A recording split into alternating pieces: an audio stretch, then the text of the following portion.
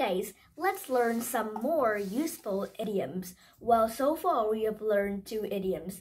It's raining cats and dogs and the other idioms, right? So recently we have learned it's raining cats and dogs. While today we will learn another idiom that is very useful for us. So here, what will you say if you see two twins that do not look alike? You will say they look different, right?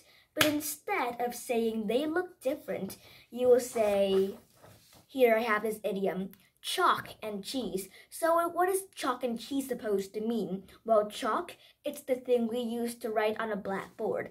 And cheese, it's just we eat every day. Mozzarella cheese to put on pizza, lots of things. So we put these words together and at the end, between, what will we say? And what is the meaning of chalk and cheese? It is not like the food or some items. The meaning of chalk and cheese means very different.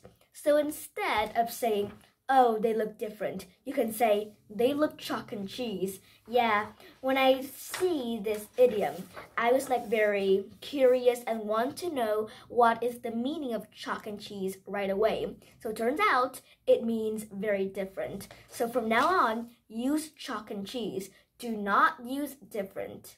It's more useful. And this idiom can help you a lot. So bye guys. Chalk and cheese. Bye.